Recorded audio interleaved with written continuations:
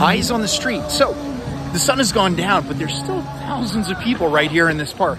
This is what Jane Jacobs wrote about decades ago, talking about the eyes on the street, where once you have enough people, when they're outside, folks feel safe. And all these people, even if they're strangers, kind of sense and give you basically a feeling of safety. Like, this area is safety. It's one of the reasons why the level of crime in New York City is lower than the rest of the country. It's one of the reasons why people in New York City live longer than in the rest of the country. Eyes on the street, tons of people. The more people you have, the safer an area gets. What do you think?